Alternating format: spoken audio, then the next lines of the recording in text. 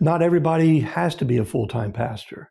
But the one thing that's important is to know that the Holy Spirit always, always calls his children to study to show themselves approved. And so just that call and that draw in somebody's life, God is calling us to study and to know the Word of God.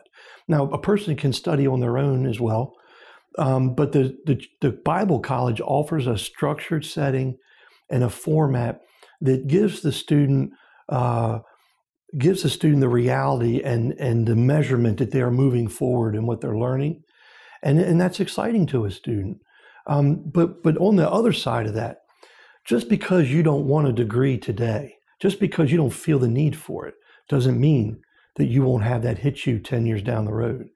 And the other thing is that if you just take a driver's license, for example, a driver's license is a man-made achievement. And people say that about degrees. It's a man-made achievement. I don't need that in my life.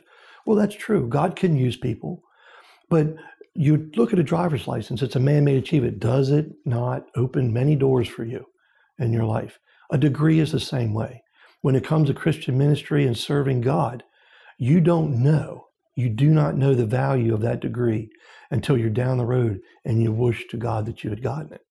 So the potential for your life, don't limit it by thinking that way. Understand it, just like Paul.